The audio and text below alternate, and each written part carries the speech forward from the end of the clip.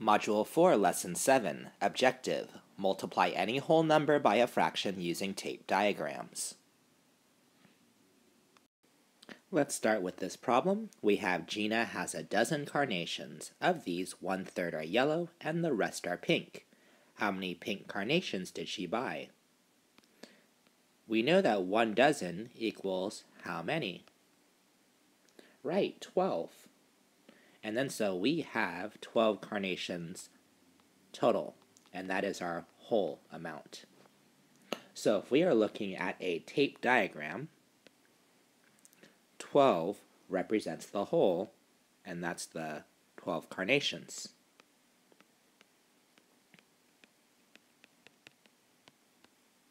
Now, we're looking at this here. It says 1/3 are yellow and the rest are pink, meaning that we are going to separate this tape diagram into 3 parts. For these parts here, it says 1/3 are yellow, meaning 1/3 of the whole is yellow. And the rest are pink.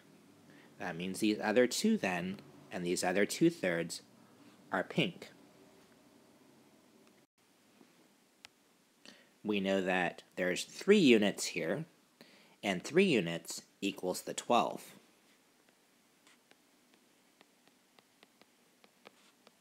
So that one of the units does equal, we divide by 3 here, divide by 3 there. We have 12 divided by 3, which equals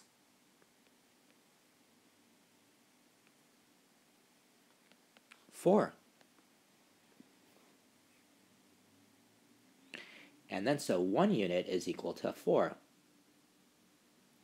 Now that means that the yellow carnations is 4, and each of these 2 pink ones are also, units are also 4. So if we were to write that out, that's 2/3 of the whole, which was 12, does equal 4 and 4, which is 8. There are 8 pink carnations that Gina bought.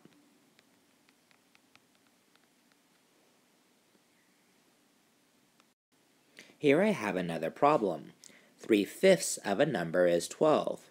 What is the number? This problem's different in that we know how much 3/5 of the number is, but we don't know the actual number. In other words, we don't know the wholes. So 3/5 of a number is only a part of the whole. We can still draw the tape diagram, and in this case we don't know the wholes, and that's why that's the question mark. Our fractional part is 3/5. Is it the 3 or the 5 that lets us know how many parts we divide our fraction bar into? Right, the denominator. We're looking at fifths, so we'll draw 4 lines there. We have 3/5 of the number equaling 12. So if we look at 3 of those fifths, 3 of those fifths does equal 12.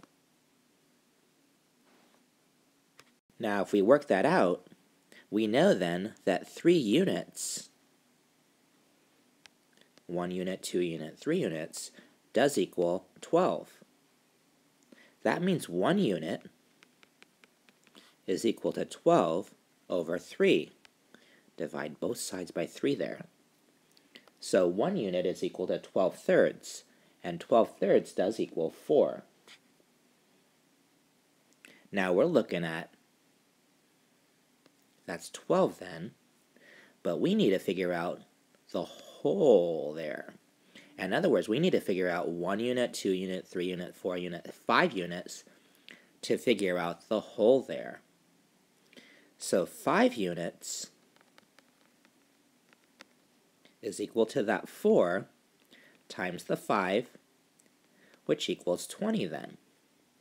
So the number is 20. let's check that.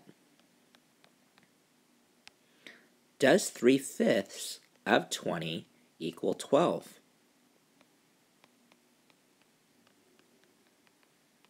Does it equal 12? Well, let's see. 20, and then if we have 1/5 of 20, that's 20 divided by 5, which equals 4. And then we're looking at 3 of those 4, so that's 4 times 3, which does equal 12. 3/5 of 20 does equal 12. So the number is 20. Here's a similar problem for you to try. We have 2/7 of a number equaling 12, and what's the number? Pause that video, work it out. So there's the whole, that would be the number. We're looking at sevenths.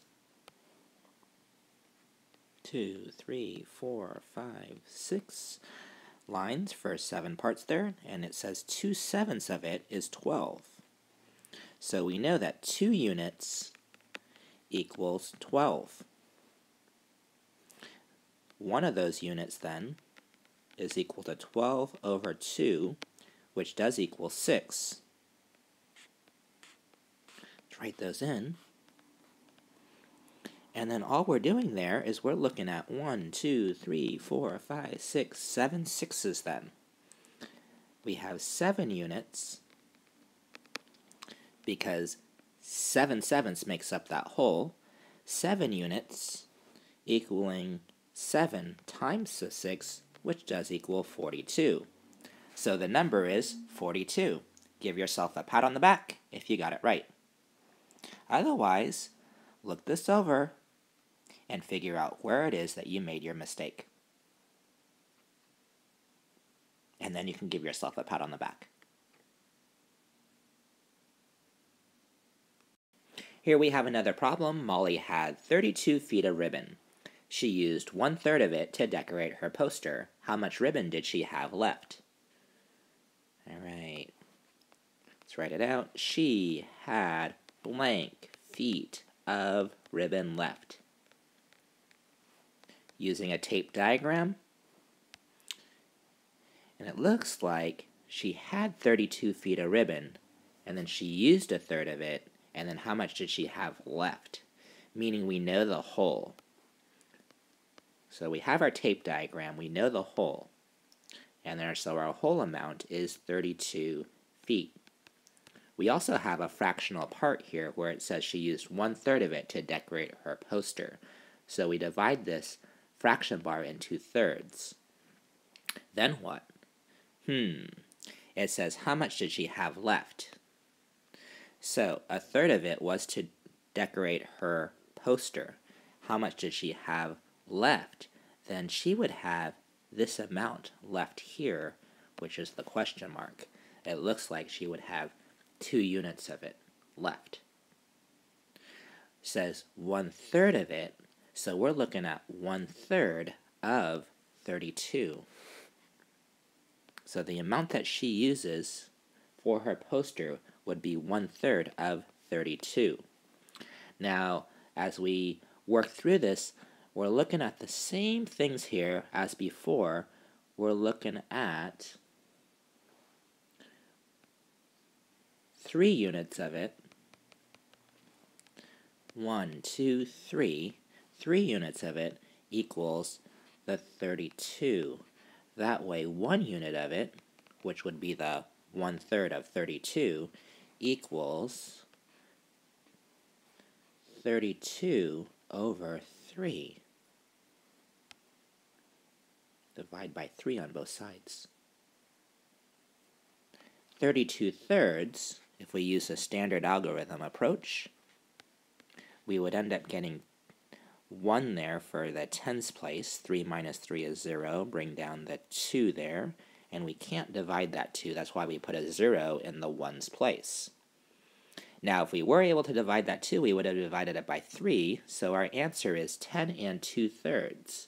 So 1 unit actually equals 10 2/3 feet. Now we're looking, though, how many she had left. So that would be 2 units of 10 and 2/3. So we have 10 and 2/3 times 2, and we could also just add them together. That would equal 20 and 4/3, which does equal 21 and 1/3 feet of ribbon left. Now, some of you might have looked at this and said, okay, well, we could just take 21 and subtract 10 and 2/3 from it. We could do that. And we would also end up with 21 and 1/3 as long as we did our subtraction correctly. So breaking apart problems is as simple as looking at them, deciding, yes, I can use a tape diagram, thinking about whether we're looking at wholes or we're looking at fractional parts, and going through your steps and procedures to be able to solve the correct answers and expressing that solution carefully.